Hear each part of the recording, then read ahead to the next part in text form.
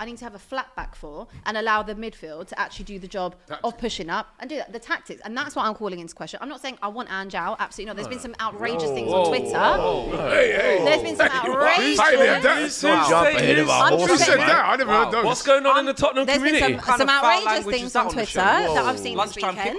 Lots of question marks. You know, can only play one way. This is going downhill. It's not. We haven't actually been particularly good.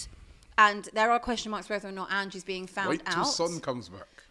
Well, yeah, look. Sarr and Basuma are in there. Basuma was Was he playing?